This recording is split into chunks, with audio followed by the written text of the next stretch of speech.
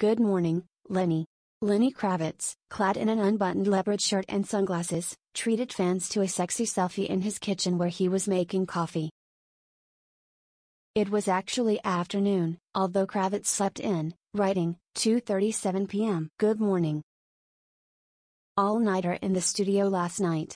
3 albums on the horizon. Going back in. Love. Kravitz, 57, and yet ageless, received some funny comments, including one from Channing Tatum, who is currently working with Kravitz's daughter, Zoe, on an upcoming thriller. Good God, man. What are you eating, or what's in the water or the jeans? It's not natural. Do you just do abs like all day? Tatum wrote.The Rock commented, my brotha. Inspiring. One woman wrote that she was so distracted by the picture that she ignored the other commenters.